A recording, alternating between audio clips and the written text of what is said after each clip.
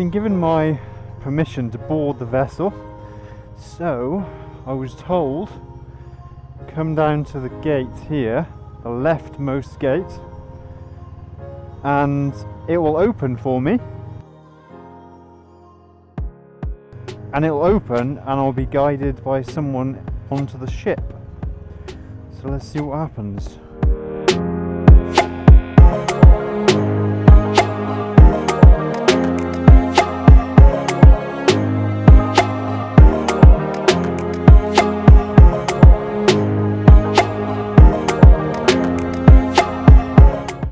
Okay, let's follow this guy.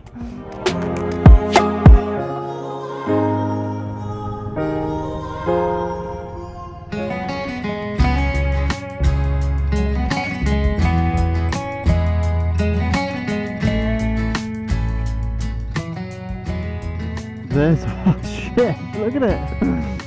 It's huge. I haven't been on the ferry for ages, so it's the novelty is going to be real. And there she's flying the flags of Belgium and Norway.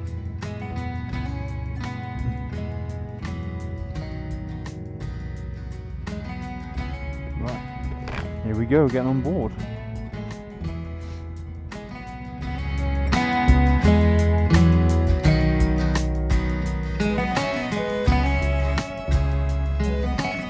Hang on, they're going on the left. Wow, okay, so that's how new cars get delivered. Quite clever.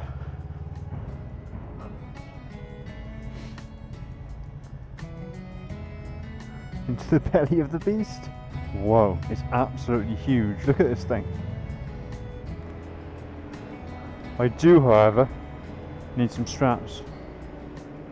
Okay, so he's gone. Ah. Hello. Okay, can I have some straps? Is that okay? Yeah. I think you do your own work in here. Right. Oh no. This is interesting. How am I going to secure? Ah, smaller ones. I was beginning to think that I'm going to have to secure with these bloody lorry ties. Okay, that one might work. Okay, bloody hell, that's long. Some rope. This blue nylon rope actually does quite a good job, to be honest. A couple of these might do. Some rope there. Okay. Oh, I found loads of things, yeah. You can drag it a little bit more in. Yeah, to here? Yeah, so you can use this one. Okay, yeah. I'm not moving this car anymore. Okay, okay. And all of you are going to Breivik. Yeah, we are going to Breivik. Yeah. Yeah, okay. On the right move. Okay.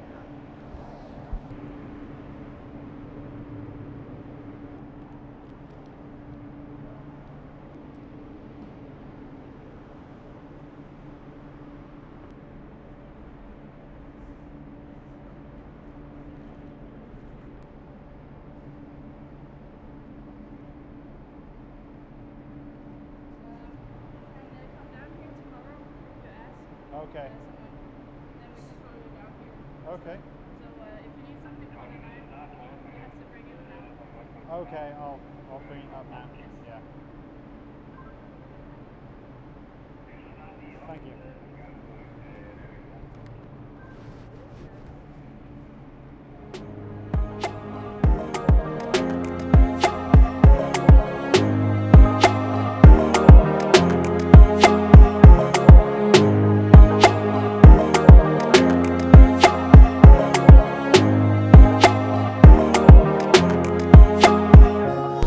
Good morning.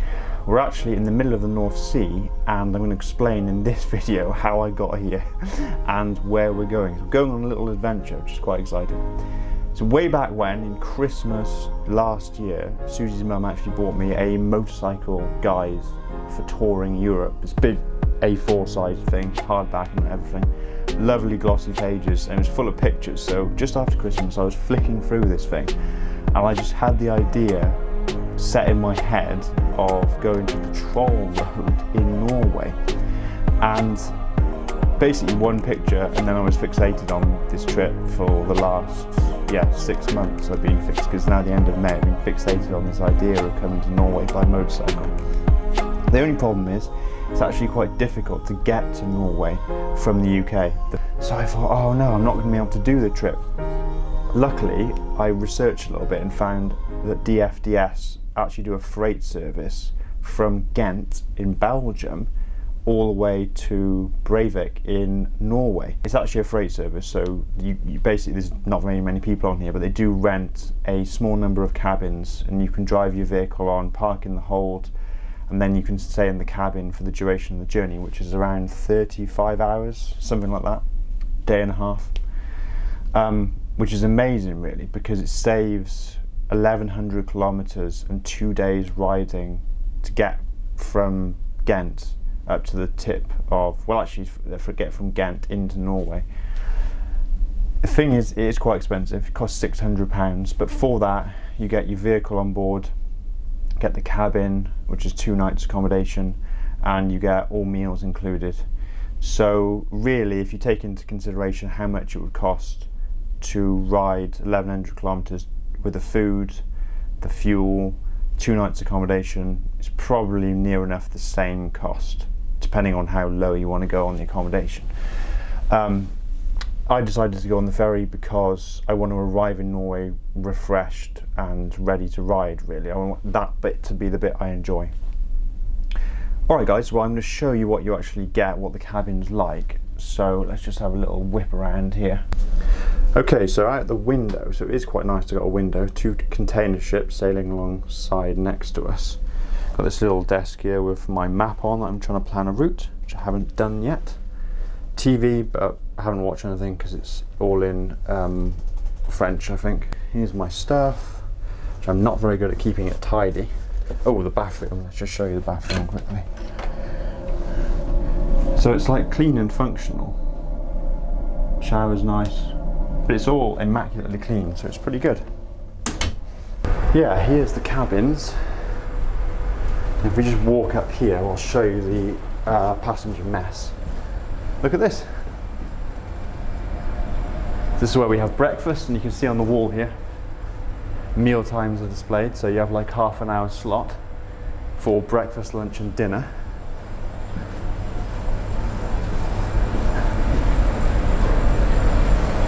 And at the front window, I'll just quickly show you.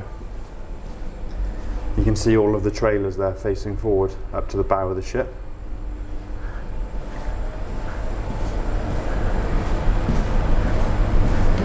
Tea and coffee facilities. And then this lounge area, which is actually really nice. So you can just relax in here. And then I'll just show you in here something which I found hilarious. They've actually got all the old videotapes. So that's like police camera action from 1990s with Rover 200 on the front. And they've actually got the VHS player there. Obviously all the drawers locked shut. Oh, well, something a bit unexpected happened. I actually felt quite seasick, which is strange. Like, I never thought that would happen, but my legs were just really jelly and just didn't feel good to walk about. But I've been up for lunch because it's now 12:30 local time, and I've had a nice lunch, basically a chickpea stew the chef prepared, delicious, vegetables and everything. Had a nice chat to a Belgian couple who were in a 1969 VW camper van, and now I feel a bit better, to be honest. The next thing we're doing is we've got something on the agenda at 1 o'clock, which is a visit to the bridge. So one other thing to consider if you're on a ferry like this, there's not much to do. Like, the shop opened at 10:10 for 10 minutes. That's like the highlight of the agenda. Like, if you didn't see the shop opening, you've missed out. You're just stuck doing nothing for another 12 hours. The shop was open, and now our next thing of excitement is a visit to the bridge. So I will see you there.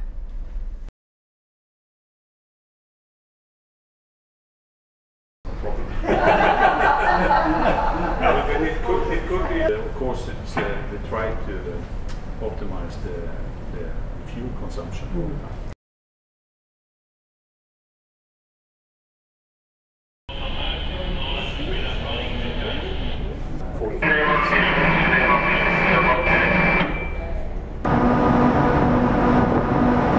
Is he turned around? Yes. Yeah. Yeah. But it's, you never know with naval ships. They have other objectives.